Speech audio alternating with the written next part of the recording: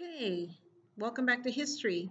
This week our history class is going to be a little bit different. We're going to take a week out and do a study on the Reformation. The Reformation was in the 15th century when a man by Martin Luther he read the Bible and he realized that what they were teaching him in church was wrong. All right. And I don't know if they were reading the Bible, and if they were, well, they decided to teach some things that were incorrect. All right. So on yesterday, we part of our Bible study we read out of Martin Luther, and we're going to use the same story for our history lesson. Now, I sent home a folder that looks like this. Okay.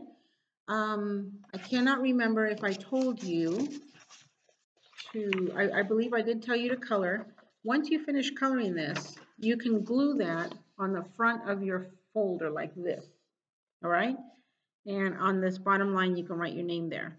On the inside of the cover, I'm sure I already gave you these instructions, you're gonna glue Luther's Rose right here on top, and the little explanation of what the significance of the rose and the colors are. And it's barely going to fit, so you got to make sure that before you lay it down with your glue that you've got it really centered on top and this one's centered on bottom so they don't stick outside of your folder. Now, the very first page of our folder is a picture of Martin Luther, and if you open it, it tells us what he lived by. His rock was God. Everything he lived by was through the word of God. What God told him was the truth. All right. Turn the page, and that is our Bible lesson from yesterday. And if you didn't, I know it's a lot. You don't have to do it all on one day. You could do a few lines a day. And then you're going to turn your page and you have some questions. It's quite a bit of questions. I don't know if we're going to do them all. I think we're only going to do a few of these. So today we're going to do question number 1. It says, why was Martin afraid of death?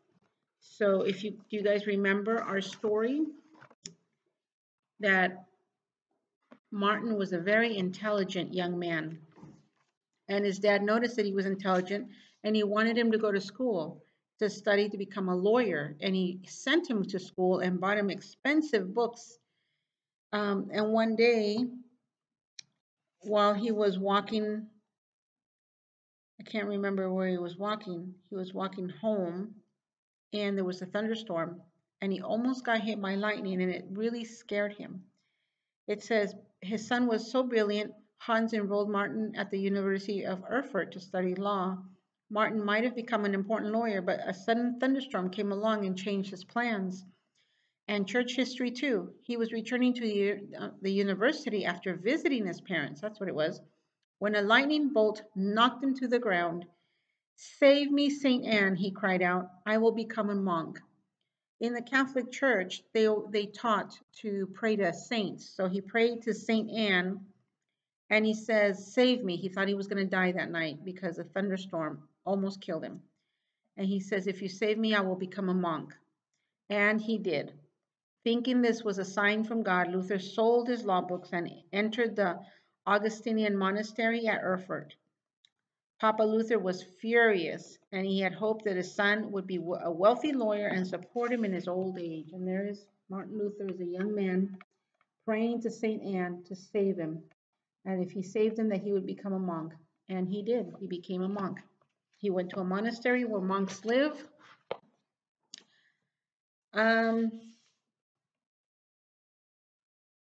The ruler of Germany,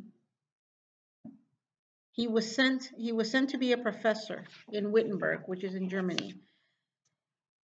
While he was there, let me see, before he went, at the monastery, Martin did not wish to displease his father. He only wanted to lead a holy life and know that his sins were forgiven, so he would go to heaven. So Martin Luther tried to be a good monk. He prayed for long, long hours. He ate very little and he worked very hard. and he studied constantly and endured great hardships. Did it all help him? It didn't. It didn't help. Luther was surprised and saddened that the harder he tried to keep God's commandments perfectly, the more he felt like a failure. Okay, why did he pray so much? What was he afraid of? You know, he was afraid of that he wouldn't go to heaven. He was afraid that his sins would not be forgiven. So I'm going to show you what I wrote on the board.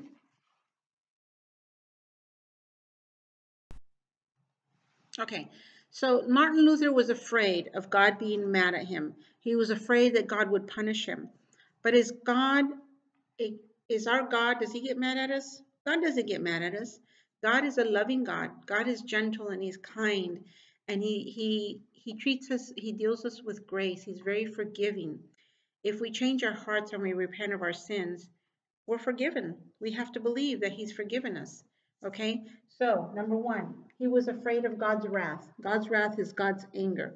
And judgment, that's the punishment, God's punishment. More than anything, he was afraid of that more than anything. And that's why he kept praying and fasting and working hard and studying his Bible. God forgives us the minute you repent. He didn't have to do all that. All right?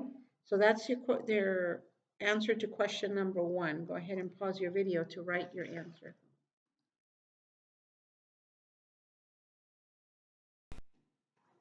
Okay, so here's a picture of Luther working hard, always working. Why was he always working? Let's find out. Perhaps a visit to Rome, the headquarters of the Roman Catholic Church, would help him. The monastery sent Brother Luther over the Alps to Italy, but when he saw how worldly and sinful the Pope was and the cardinals behaved, he only felt worse. Then, once again, Luther's life changed. The ruler of Saxony, Frederick the Wise, had established a new university at Wittenberg, 100 miles away from Erfurt. Luther was sent there to be a professor. Remember, he studied all the time. He studied so much that he became a professor.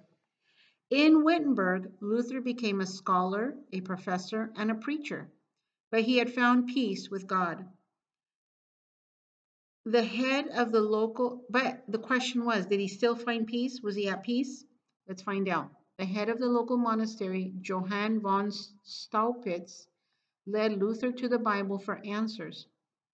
In St. Paul's letter to the Romans, Luther read that God's righteousness, in other words, his holiness, is a gift to those who believe in Christ as their Savior. Paul explained that this righteousness was not only God's own perfection, but something that he gave to people who were sorry for their sins and believed in Christ. Now Luther understood he didn't have to earn God's forgiveness because Christ had earned it for him.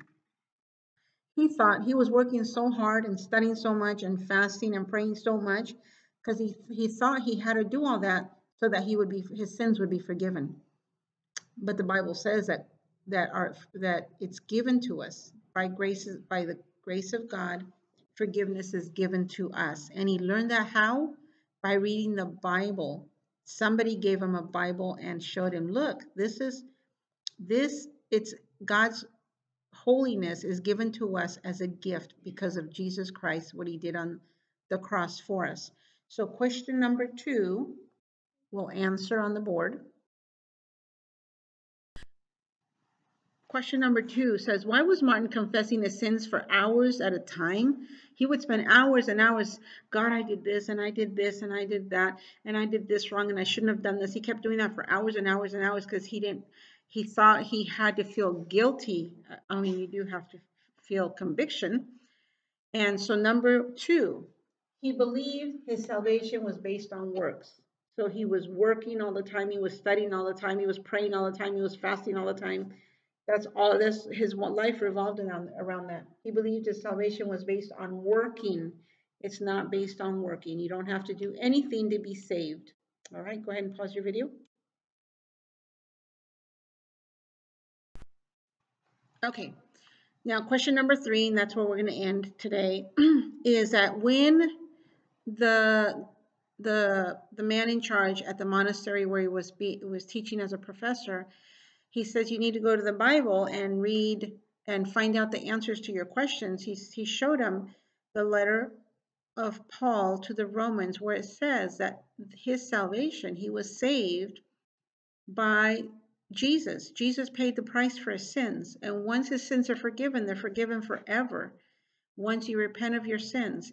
So number 3, the question is, what did the Bible teach Martin about his sins? What did the Bible say?